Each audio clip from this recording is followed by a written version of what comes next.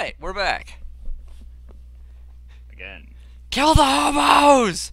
Oh, he's gonna hit me until Daddy loves him. I really don't want to know the meaning behind that. If killing and eating you is wrong, then I don't want to be right. Pretty sure that was a plot for a movie.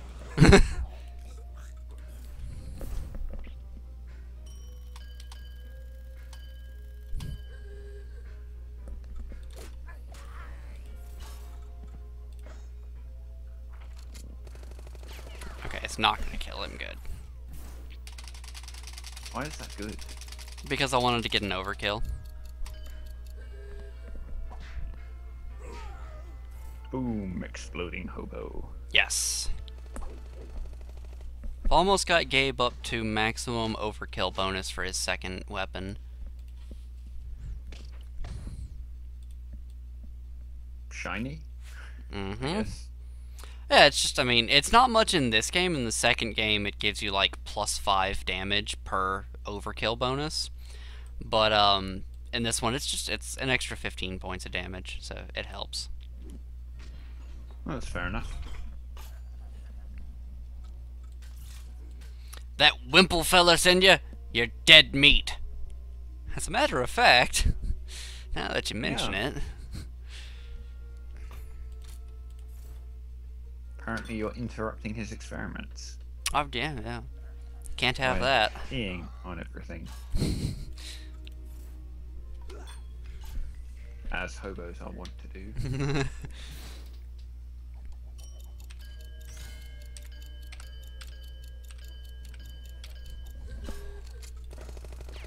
Makes you wonder though, what has he found out so far?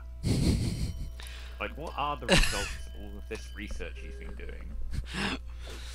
It's a very good question. Apparently it's leading up to a robot peeing in our time, of its own free will at that. Haven't they been doing that since we started? No. Pretty sure they've been peeing on you. Well, you know, I just... Well, like, on the one hand, either he's discovered that peeing on stuff does nothing, Oh! Yeah!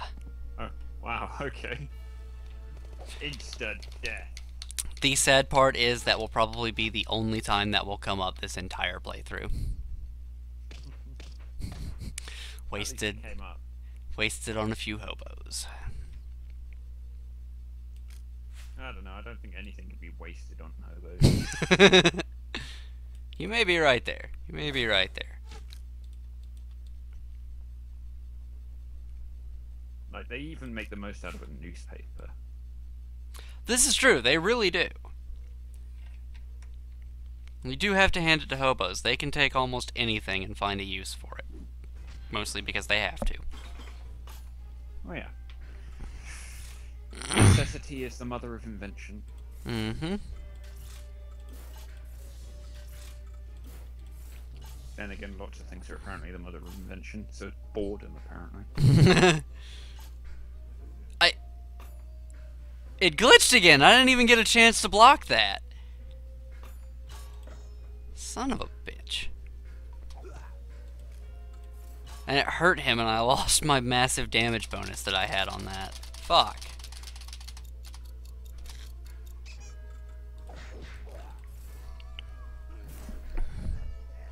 Oh well, you'll just have to beat him in the face some more. Just a little bit more. Not too much. Excuse me. Is it possible to not beat someone up too much?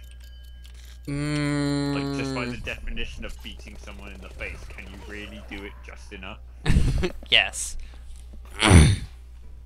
It depends on what the goal of your just enough is.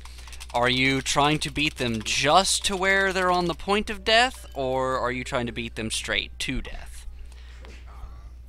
Because just enough would be actually like waiting until you've seen that they're dead, and then you just stop right there. You don't go any further. That's true. Why do I Weird get the thought. Not.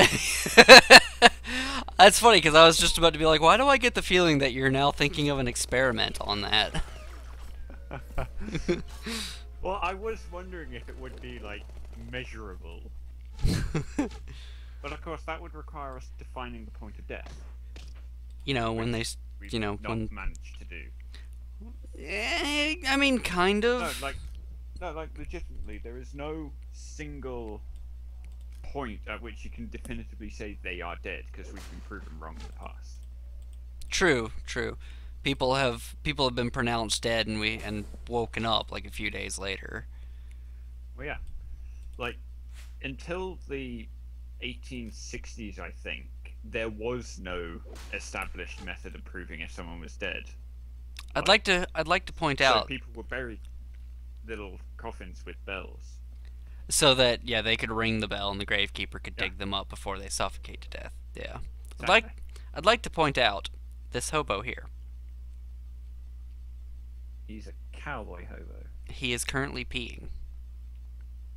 Ah, wonderful. Yes. Let's just interrupt that for all our sakes. Let's have a closer look at the peeing hobo. Toddy! Toddy!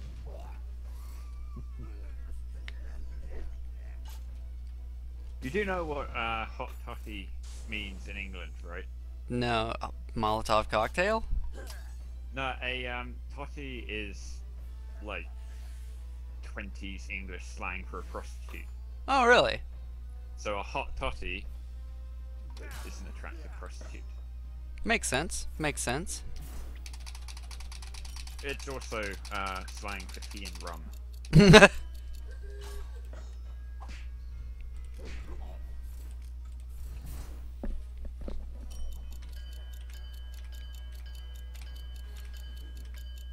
Which, for some reason, the Irish never really took to. They'll have Irish coffee, but they won't have Irish tea. Weird. Alright.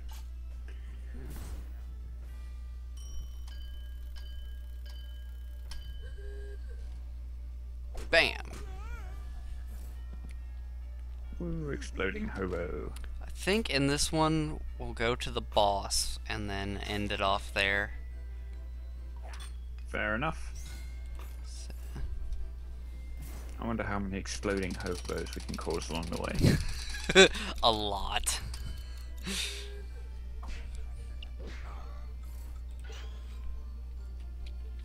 Makes you wonder though. Like, I just had this weird mental image of walking down the street and as you walk past, hobos just going off like fireworks around you. Like, as you get up to them in that really cinematic kind of way. Where the head just pops off and there's a fountain of blood. I have a weird mind. It's okay, Hugh. We've all known you're a psychopath. Sociopath, I'm very picky about that. Shoe of vast. Which the funny thing with that, I've been watching a lot of Sherlock with the Benedict Cumberbatch version. Ah, yes. And it actually somewhat pisses me off when how much they focus on him knowing he's a sociopath. And like actually correcting people like he's proud of it. Because that wouldn't be something Sherlock Holmes would give a shit about. He would just be he's supposed to be updated to the modern ideals of what Sherlock would have been if he were alive today. But I mean, the original Sherlock didn't give a crap because even if he did tell people, no one would understand what he meant anyway. well, So he just dosed himself up to the eyeballs on heroin. well, it's not even that so much. It's just that Sherlock Holmes wouldn't focus so much on that because it's unimportant. It's just he's not mentally ill. It's just him. He's Sherlock. No.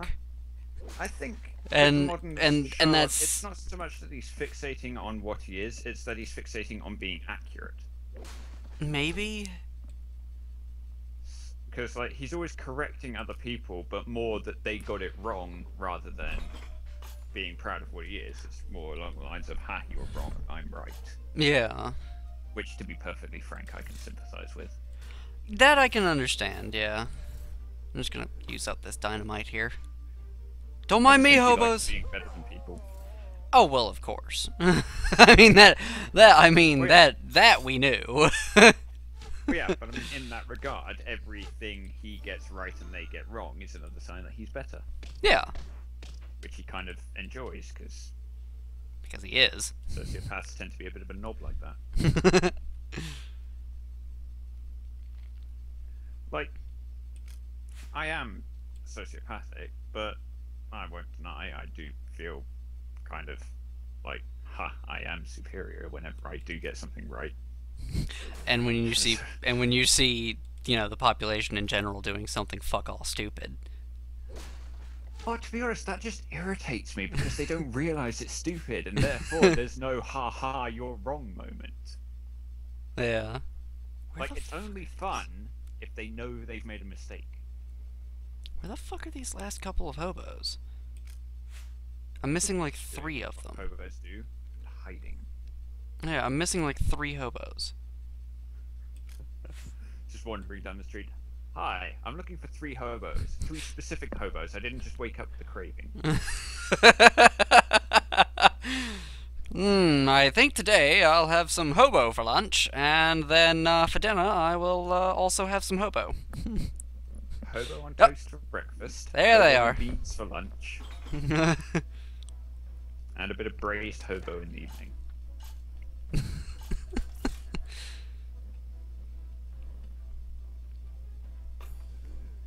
And perhaps a fillet of hobo for the dog. Wait.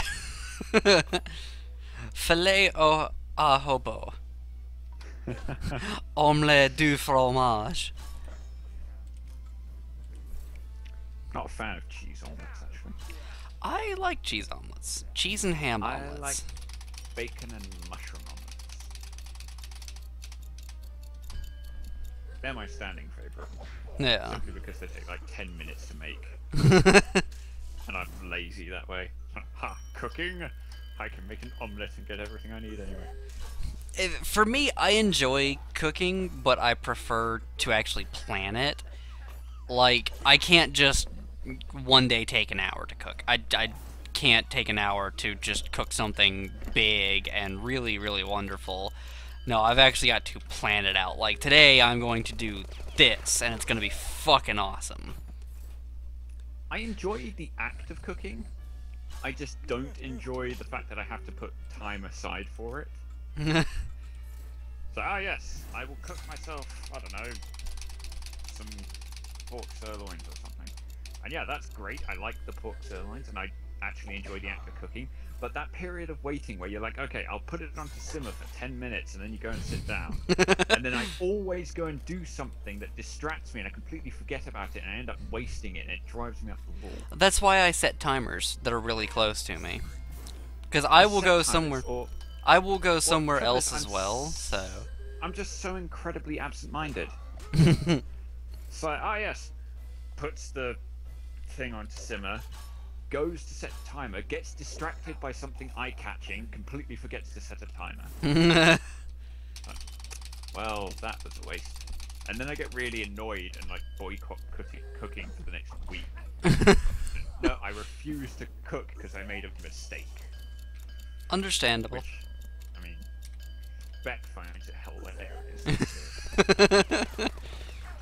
Fucking hobo and your partial block bullshit. I almost filled up Tycho's overkill bonus, and he partial blocked the overkill.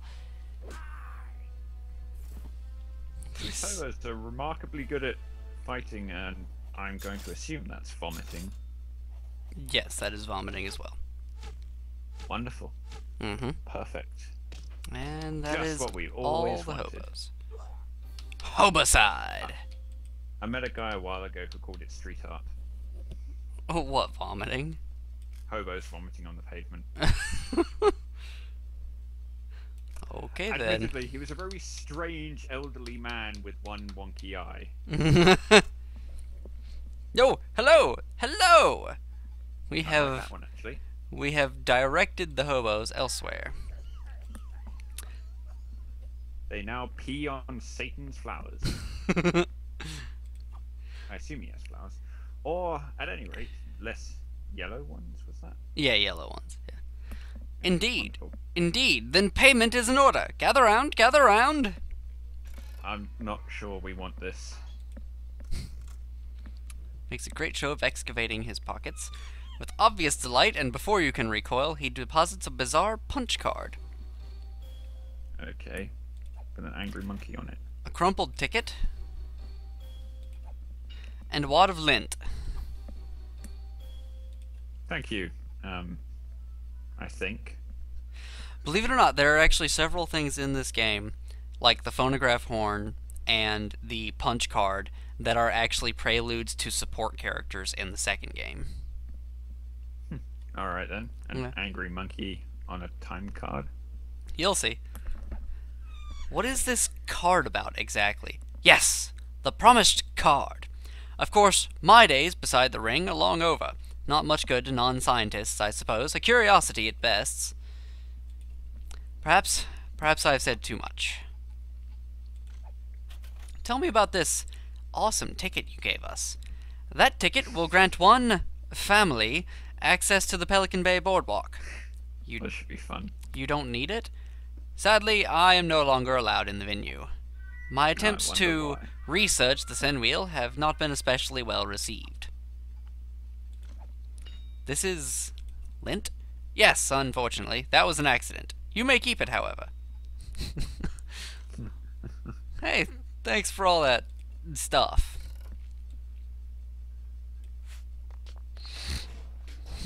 I could see Gabe being passed off as the child of the family.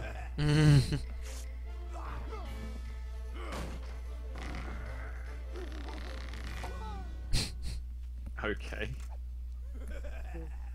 That's different. Your line. Oh, what now? Did everyone else see that? I saw that. If by that you mean those shining golden locks. Man, what is his regimen? I'm not discussing his goddamn coiffure. I'm talking about his overall shifty demeanor and fashionable hobo tote. Yeah, I mean, I guess that's weird, or whatever. We should follow this trail of dangerous, snarling hobos. Yeah, that sounds like fun. I mean, what day wouldn't be complete without it? Especially snarling hobos. Has to be snarling ones. Can't just be normal hobos. So I have to point out what the hobo was saying before we started this fight. He was saying, "Don't interrupt me while I'm touching myself."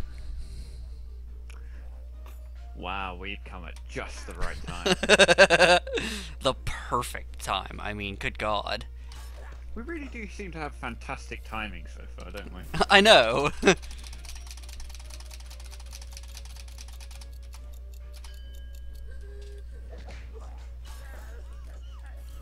Well, that was surprisingly ineffective. It's more for stunning him. Ah, and then you beat him with a rake. And then shoot him. As one does. Mm-hmm. Somehow I would have gotten the impression that the shooting would come before the beating with the rake. No. You know, like, you shoot him, and then you go up to his body and then beat his head in with a rake just to make sure. No. In this case, we beat him to death with a rake and then shoot him in the head to make sure. Well, considering he has infinite bullets, I suppose that makes sense.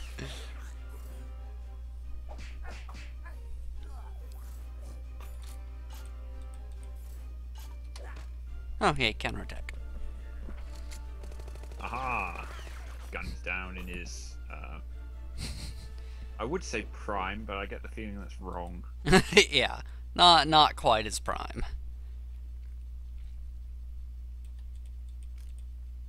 That slumlord always has a big sack with him, and the sack's always mumbling. I saw that slumlord fellow wandering into the shithole apartments. Sorry, you don't find the mumbling sack suspicious, like in the slightest. Okay, this is Hobo Alley, and they have giant footprints where buildings used to be. Well, yeah, but at least they are shifty about that. They That don't even hide the mumbling sack. well, that No, we and know it this is also the mostly perfect burg of New Arcadia. You know, the one where we I just wonder what the thoroughly imperfect burg of New Arcadia would look like. probably a lot less evil. I don't know. It depends on how you look at it. This is true. This is true. Really nice and pretty with like flowers and white picket fences and stuff. Actually, no, that does seem like a vision of hell. Fucking suburbia. We don't have like that kind of image of suburbia here in England. Here we've got terraced houses with tiny little back gardens and horrible messed up front gardens with cars parked on the pavement everywhere. That's like your typical image of suburbs here in England. Really? Yeah. That's actually pretty unique. What's really unfortunate though is that the people who live there are really proud of like their little patch, their front garden, their house. They're just insanely proud of it. So yes, mine is perfect. So you don't have. We have a different version of suburbia. Yours seems to be more of what our version of redneck lawns is. Well, we don't have the space to have like actual redneck areas. Yeah, no, Either I know. You live in a city, you live in the suburbs, or you live in a village. Everywhere else is taken. Yeah. It's you can't really go out into the forest somewhere. Unfortunately not, because all the forests are planted in grids. Yeah. They look ridiculous. Throws people off massively when they come here, actually. It was quite hilarious. I saw I think they were from Northern Europe, a tourist anyway, and their family had come to Thetford Forest, which is quite near my house. And everything was planted in rows, and there's no undergrowth. It's just trees and grass. They're so recently planted. And they were walking around like, there's something wrong with this forest, but I don't know what. And it does give you this really weird feeling of unease that something isn't right, that this is not how forests are supposed to be, but it's so subtle it takes you a while to work it out. Yeah.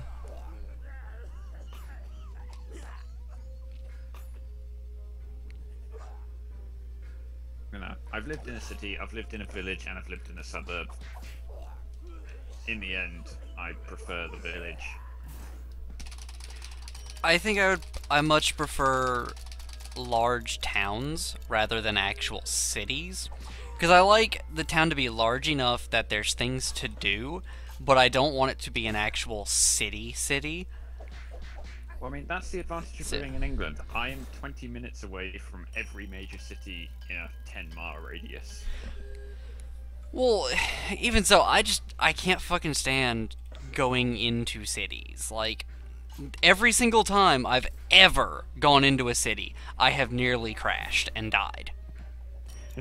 That's what trains are for. Like, legitimately, I can walk out of my house, it takes me 15 minutes to get to the station, 20 minutes to get to Norwich, which is the biggest city in my county, Mm-hmm. and I'm aware that England uses the word county differently to America, but I'm Yeah. not going to try and explain that because it makes my head hurt. It's fine. It's fine. Legitimately trying to work out your structuring system is insane. It is. Oh no, I completely agree with you. But yeah, I can get a train to Norwich. It takes me 20 minutes, and I'm right in the centre. I can go anywhere. There's everything I need in walking distance. Yeah.